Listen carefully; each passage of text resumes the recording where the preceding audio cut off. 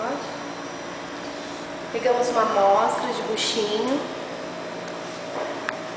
colocamos no bloco digestor por cerca de 3 horas a 360 graus. Esperamos esfriar. Lavamos a parede com mais ou menos 5 ml de água destilada.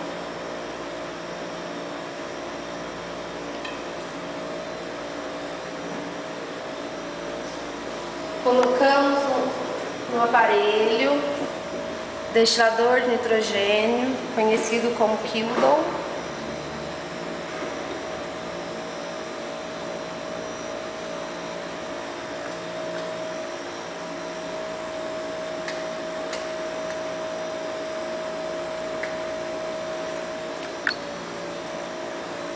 (50 ml de NaOH).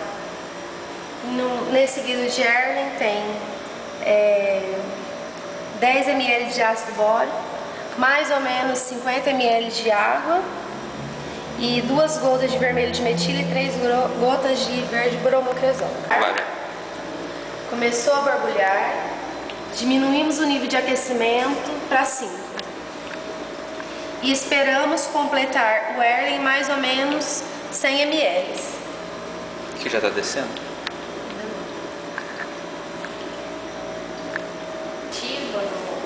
Um fica com falta. Por quê?